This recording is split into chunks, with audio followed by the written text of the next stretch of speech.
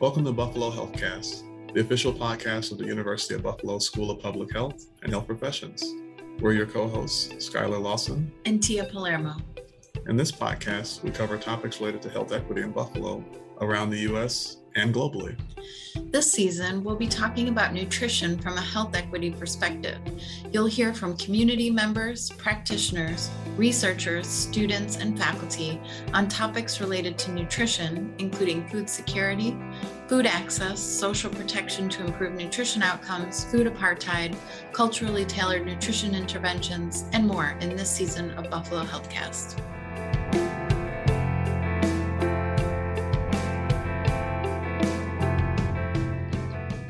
Hi there, my name is Sarahmona Przybyla. I'm in the Department of Community Health and Health Behavior, and today we're going to be interviewing Jacob Bleasdale, who is a fourth-year PhD student in the Department of Community Health and Health Behavior at the UB's School of Public Health and Health Professions. So Jake, I'm just going to jump right in with some questions, if that's okay. I think it's important for us to hear a little bit about how you became interested in HIV prevention and treatment research. Yeah, absolutely. So historically and within present day, we know that the HIV epidemic has affected marginalized communities, particularly the queer community. And as a member of the queer community, it was important to me when deciding on a career path that my work that I was doing was based in equity and justice and work towards providing better health for a particular group. So working to end the HIV epidemic through research is what I decided to do. And that's how I came about with HIV prevention research. It also kind of just bridges my two interests. So my undergrads are in biomedical sciences and pharmacology and toxicology. My PhD is obviously in community health and health behavior. And HIV research combines both that biomedical and behavioral sciences and allows me to give a nice lens to the work that I'm doing, but also understand the full complexities of the epidemic itself. Great. Tell me a little bit more, though, about the difference between HIV prevention versus HIV treatment, because I understand those to be related, but not the same thing. So talk a little bit more about that. Yeah, absolutely. So when we think about HIV prevention, we're primarily thinking about people who are not living with HIV or HIV uninfected people and preventing them from getting HIV. So most of my work and the work that we do in our work and our research really focuses on increasing HIV pre-exposure prophylaxis or HIV PrEP uptake within communities that are most at risk for HIV acquisition. So that includes communities of color, men who have sex with men, gay and bisexual men. So really focusing on increasing PrEP uptake for those communities. Then on the other hand, you have HIV treatment, which includes really amplifying engagement across the HIV care continuum. So that includes making sure that people who are living with HIV receive a timely diagnosis, are engaged in care, and then take their medication enough so that they are virally suppressed or the HIV in their body is so low it cannot be detected on a viral load test. So that's HIV treatment research really focuses on bolstering and amplifying engagement across the care continuum and making sure that people who are living with HIV achieve and maintain viral suppression. That's great. Okay. So now I want to ask you a little bit more about nutrition, right? So this is a different path, but how did you become interested in nutrition and food insecurity research? Yeah, absolutely. So my first exposure to nutrition and dietary and eating behavior work was in my undergrad. So I worked as a research assistant all throughout my undergrad in the Child Health and Behavior Lab in the Jacobs School of Medicine under the direction of Dr. Stephanie Ensman-Frasca. And in this lab, I really learned a lot about developmental psychology and early childhood health behavior in relation to obesity prevention. So I focused a lot on nudging techniques and techniques that would make the healthiest choice the easiest choice for children to prevent obesity. And when I decided to pursue a PhD and really focus my work on HIV prevention and treatment, I really wasn't ready to give up the nutrition aspect of that yet. So I decided to look at how dietary intake and food insecurity would start to influence HIV treatment outcomes for those living with HIV. And that's kind of how I have been marrying the two within my work a little bit. I think food insecurity is a term that a lot of people use, but not everybody may understand what it means. So what does food insecurity actually mean? What does absolutely. What does that term mean? So broadly speaking, when we think about food insecurity and we are talking about it with people, we think about lacking access to food or not having food within the household that meets sufficient needs. So whether that's access in terms of physically having the food or access about getting the food, it's really just not having the needs to get an ample and a sufficient amount of food for you or your household. Got it. Okay, great. I want to bounce back to HIV. So tell us a little bit more about what HIV looks like in the United States. Yeah, absolutely. So we definitely made strides since the beginning of the epidemic in the late 80s and early 90s. But even still in 2020, we had about 31,000 people in the United States who were diagnosed with HIV. And of those diagnosed with HIV, we're still seeing significant disparities. So among those, 70% were among gay, bisexual, and other men who have sex with men. 22% were among people who identified as heterosexual, and 7% were among those people who inject or use drugs. Currently in the United States, there are approximately 1.2 million people living with HIV. And while HIV diagnosis has decreased about 8% overall, there are still stark disparities with new HIV incidents. So we see a lot of new diagnoses, primarily among Black and Hispanic men who have sex with men, and among other disparate groups of people within the United States. So that's great to hear what HIV looks like on a national level. How about closer to home? Can you talk a little bit about what HIV incidence or prevalence looks like either here in Buffalo or more broadly, maybe in Erie County? Yeah, absolutely. So it's nice to contextualize what HIV or the work we're doing looks like in Buffalo and Erie County. So in 2020, Erie County had about 85 new HIV diagnoses, which is actually the highest number in the state outside of New York City. So, and those number of diagnoses in Erie County has decreased in 2018 and 19, but actually in 2020 was the first time it's actually increased. So among these new infections, we saw that 63% were among non-Hispanic Black persons, 69% were actually among people ages 13 to 34, and 58% were among men who have sex with men. So we see that the new number of new diagnoses and among the new diagnoses in Buffalo kind of represents and contextualizes onto the stats that we see at the national level as well. So that's actually really interesting to hear some of those 2020 numbers, because that's when we entered the early months of the pandemic. So talk a little bit about how may that have happened, right? I guess we might assume that HIV cases would have gone down, and especially when, the first few months or even the first half of 2020. What might explain that pattern you see? Yeah, so the intersections between HIV incidence and COVID-19 are complex and interrelated, and we're still working very hard to figure out what those complexities are. But a lot of people have hypothesized that the COVID-19 pandemic has led to decrease in HIV testing, which would increase not only the proportion of people who are diagnosed with HIV, but also decrease what people we know as people's statuses. So one of the major things of HIV prevention is knowing your HIV status. We know that 1 in 7 people who are diagnosed with HIV were unaware of their status. So it's a lot of researchers hypothesize that is a major contributor to what we see an increase in HIV incidence, is that people weren't getting tested during the pandemic, but still engaging in risky sexual behaviors despite social distancing guidelines and the risk of contracting COVID-19. But because of that, and because health centers shifted gears towards treating and maintaining COVID-19 infrastructure, there was less testing that was potentially available, or people just were not willing to go get tested. So a major hypothesis is that less testing led to more unknown cases of HIV, which led to greater incidence within 2020. Got it. Makes sense. Okay.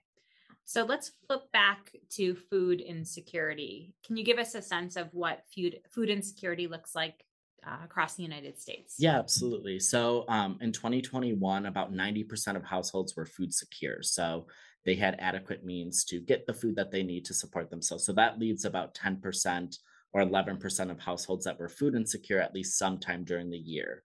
And this includes 3.8% or 5.1 million households that had very low food insecurity. So the lowest bracket that we can think of when we're measuring food insecurity is very low food insecurity, which is very severe lacking access to food or not having the ability to maintain the nutrition that they needed to survive. And we also see that this is highly correlated to socioeconomic status. So 32 or 33% of households that were food insecure were among those with incomes below the federal poverty line, and rates of food insecurity were substantially higher for single parent households and for Black and Hispanic households as well. You mentioned socioeconomic factors. Can you talk a little bit about either maybe geopolitical or even other economic drivers of food insecurity? So comes to mind is things like inflation, right? And how we see our grocery store bills going up. How do those changes kind of differentially impact those who are food insecure? Yeah, absolutely. So I think when we think about affording food and affording groceries, the first thing we think about is income. And inflation has definitely impacted what we can afford at the grocery store. I know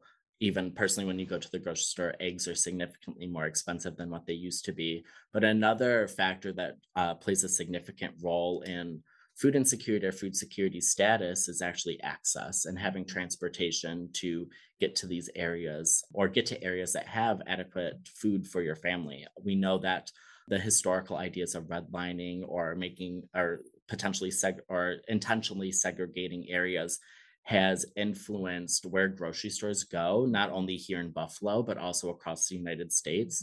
So one of the biggest factors that influence food insecurity is actually being able to have access to these grocery stores and lacking transportation, or even not even perhaps lacking transportation, but someone may not want to have to take 5 buses and spend $4 just to get to the grocery store and then have to take that back. So access and transportation concerns plays a large role in food security and food insecurity status in the United States. Got it. Makes a lot of sense. Are there any other things that you want to share with us about food insecurity, just generally speaking? I think it's also important to contextualize it within Buffalo as well. Mm-hmm. So in 2020, nearly 56,000 households, or 12% of all households in the Buffalo Niagara community, lacked equitable access to supermarkets because they lived outside the average walking distance from shopping. So that kind of goes back to this idea of lacking adequate transportation or access to grocery stores.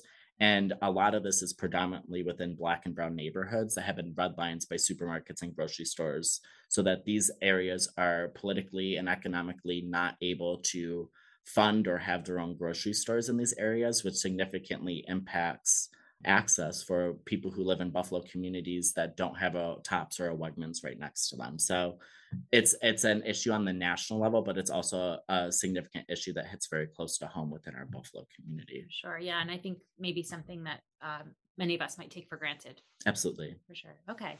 So you've shared with us a lot about HIV prevention, HIV treatment, and then this kind of parallel research world for you with respect to nutrition and food insecurity.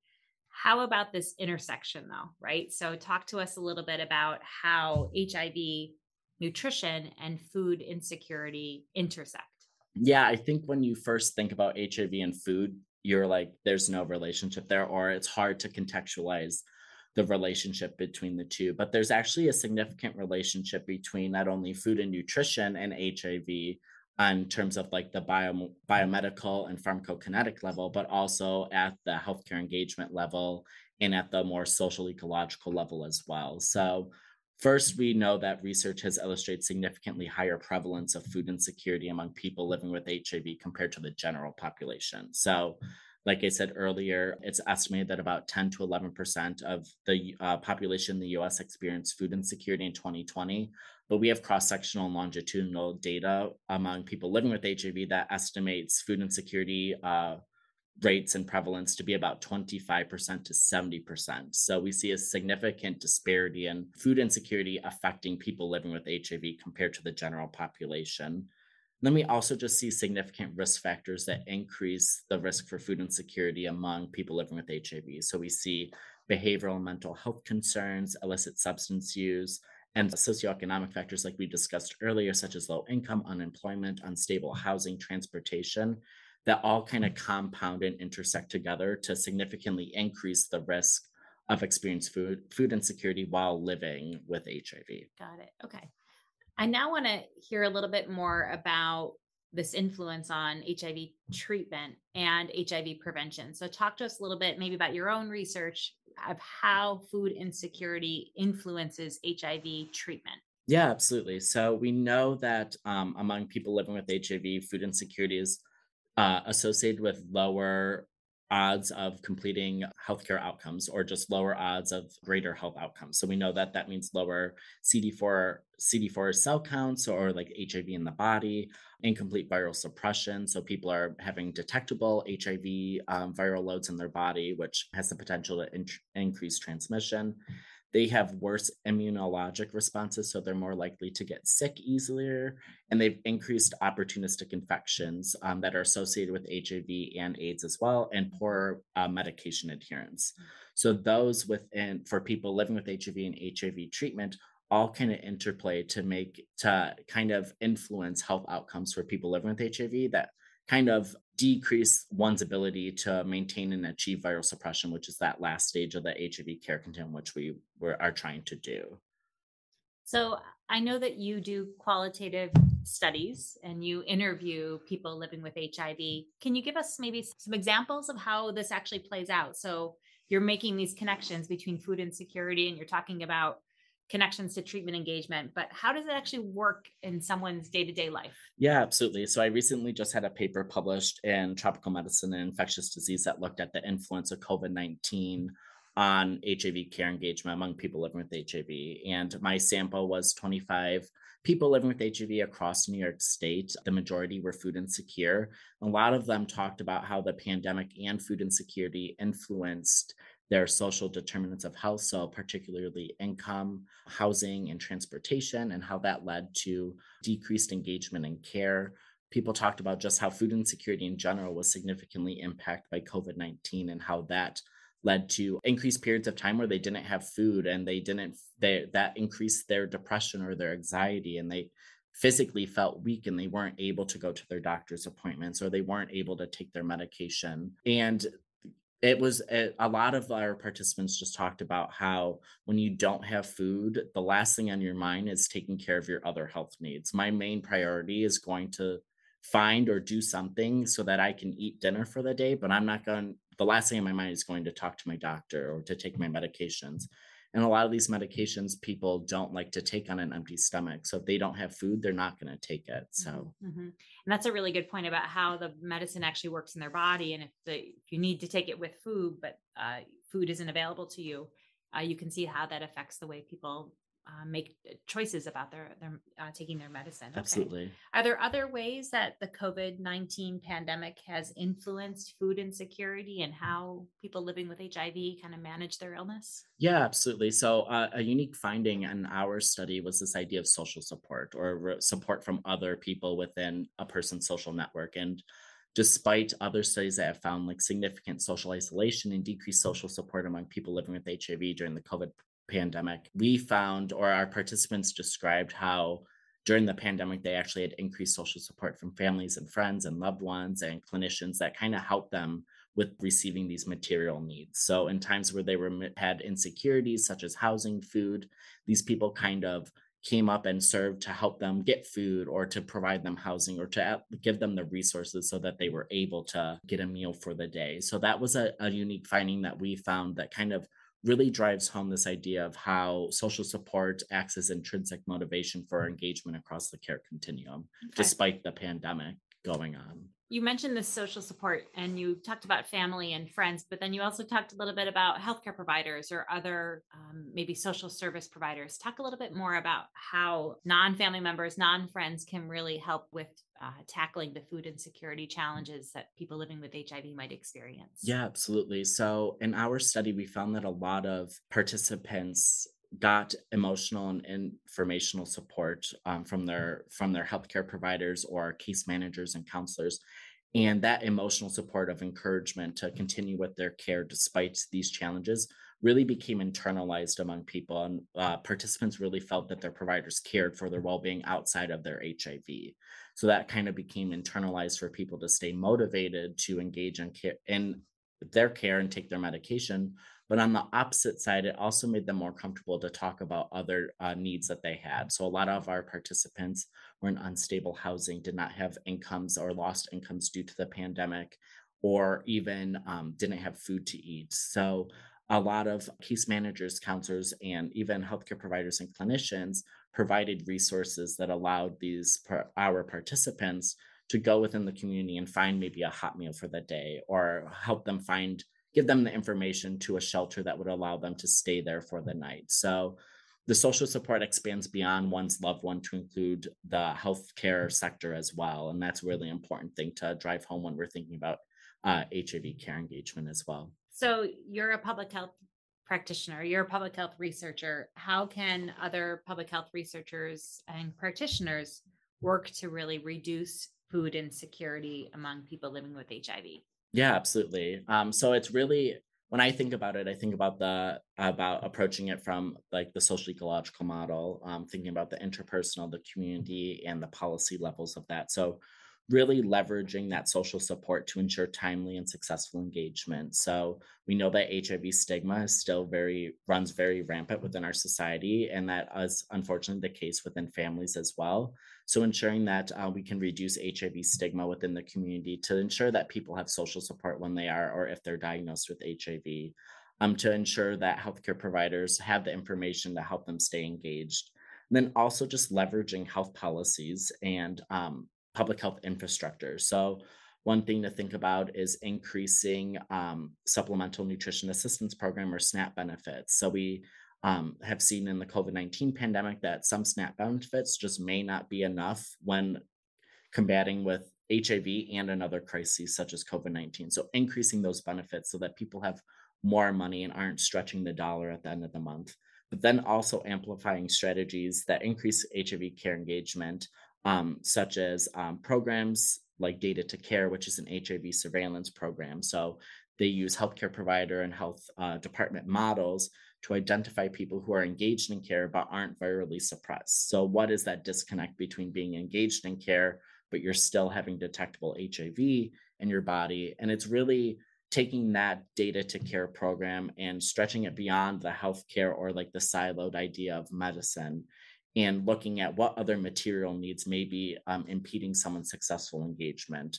Perhaps it's housing, perhaps it's food, perhaps it's income that's inhibiting someone from taking their medication. So they're showing up for their appointments, but if you're not taking your medication, you're not going to be virally suppressed.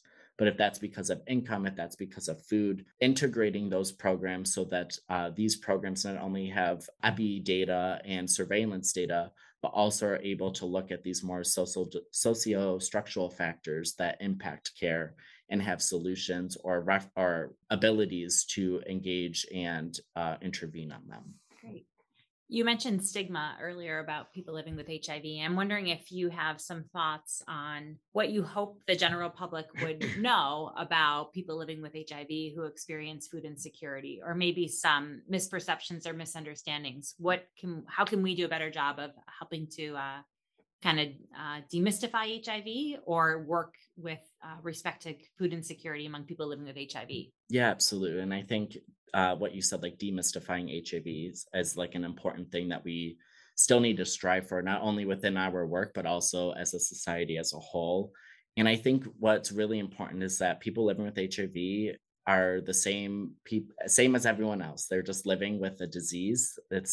And now with the antiretroviral therapies and engagement in care, we're looking and treating HIV as a chronic disease that's manageable with proper medication and care, similar to what we do with diabetes. So shifting the mindset from HIV being this infectious disease, which it still is, but to a more chronic manageable disease is really important for the community to think about, because there was a lot of myths that came out within the early times of the HIV epidemic.